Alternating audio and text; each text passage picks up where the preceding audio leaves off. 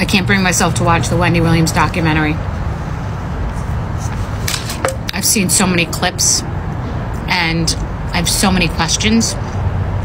It's our worst fear, getting older and feeling alone, being incapacitated and not being taken care of, because she is alone. We can see people around her, but she is alone in this world, like many of us are, but she's being exploited. And what's crazy is that, like with Britney, everybody wanted her family member to stop being her conservator, I think it's called, and now she's got someone in charge who's not a family member, and everyone's questioning why she doesn't have a family member in charge.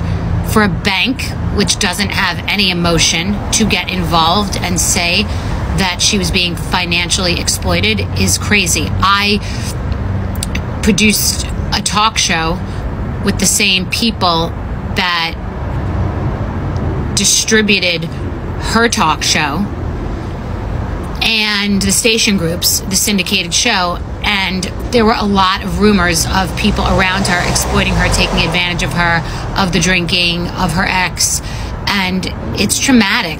And how can people now say that she wanted to do this? You can't play stupid and smart at the same time. She wanted to do this. What does what she wants have to do with anything?